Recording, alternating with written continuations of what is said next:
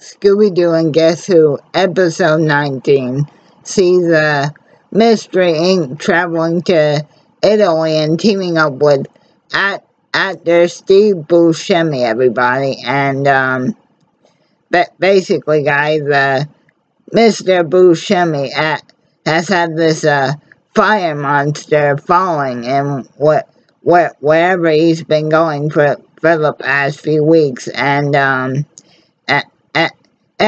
basically, guys, Steve's real problem is,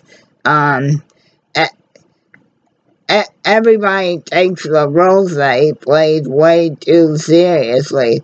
Everybody thinks that Steve is gonna do the same thing to you that one of his movie characters did in a movie. And Steve's whole major line throughout this episode is, "I'm just an actor. It's just a role I play." Well, guys, this is actually one of the better episodes from season 2, because Steve Buscemi actually does a lot of work in driving the plot. I mean, you do get to see this Steve jealous cousin Paolo, who basically jealous that Steve was the one that ultimately got to become an actor, when Paolo thinks that he has the better looks out of the Buscemi Italian family. And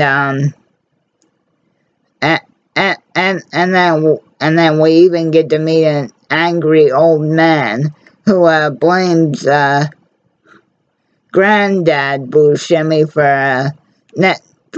for never paying back this random old man in 1935 for a boat ticket over here to the States. And Steve actually takes Scooby and the gang through the process of becoming firefighters, even though they are pretty poor at the job. And it turns out that the fire monster actually, within the lore of this episode, is supposed to be a protector of Italy, but it turns out that the person behind the fire monster mask is actually Steve Buscemi's Nana, who basically was following Steve around everywhere he went for the past few weeks, because she was tired of seeing everybody think Steve is so scary because of the acting roles that he plays. Plus, working with Mystery Inc. causes Steve to finally get over his